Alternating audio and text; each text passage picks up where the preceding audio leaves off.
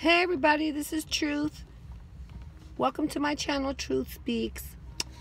I hope you like my little thugget look today. I just had to. I wasn't having a bad hair day because, as you can tell, I can barely do my makeup. So I'm working on that. So I'm not obviously too worried about it, but I just thought my hat was cute. I just want to show you what it says. If you could see it. Yes. That is my Oakland A's. Yes. You see the A's, yes. Shout out. I love my hometown of Oakland, California. I am now residing in Las Vegas, so you just learned a little something about myself. I am 48 years old, and I have a teenage, biracial, and bilingual, gorgeous young man for a child. So I'm a proud mom. Shout out to all the moms out there. I think I want to touch a little bit on the subject of respect and not using our children as pawns. You know, I oftentimes see situations where the child is the only one that gets hurt because it's usually the mom. I'm going to keep it real, ladies. It's usually us women that use our children to our benefit. Like, okay, if you don't give me my child support, you can't see your child, or don't take my baby around the next bitch. Okay. But that's only because you're still in love with him. Stop it, ladies. Don't do that. That's not nice. That's not nice. The only one that suffers is that child that doesn't know his father.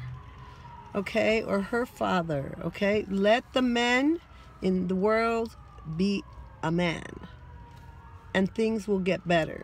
I'm just saying. I would know because I'm older. I'm just talking to everybody in general, but you know what I'm talking about. Don't act like you don't know.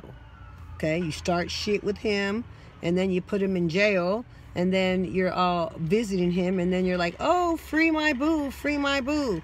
Okay, don't do that.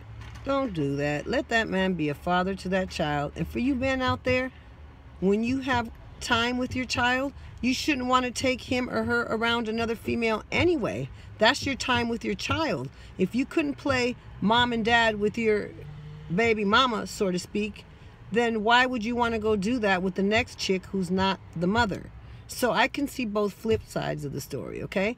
Remember, whatever it is that you're going through when it comes to co-parenting, remember one thing and one thing only. The only thing that's important is that child or children.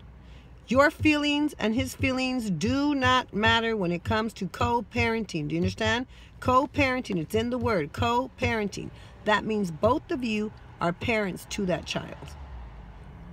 So I'm hoping that, you know, you guys just understand that when you guys don't do that, when you guys tend to argue, bicker, or use that child as a pawn, that child's going to grow up to resent you. Really will. And then that child feels like he or she has to choose one parent over the other. You can't do that. You know, if your kid's little and your baby daddy's a big ass loser and you got a Christmas present, you get Christmas presents for your baby, at least right. Love mom and dad. Okay? So that baby knows that his father or her father loves them. You see the importance of it? As long as he can spend quality time with that child, don't take that right away from him, okay? Do not do that. That's not nice, okay? So I hope for all of you out there, hope you can work it out, get back together, and raise that child or children together. But if you can't, stop with the games. Thank you.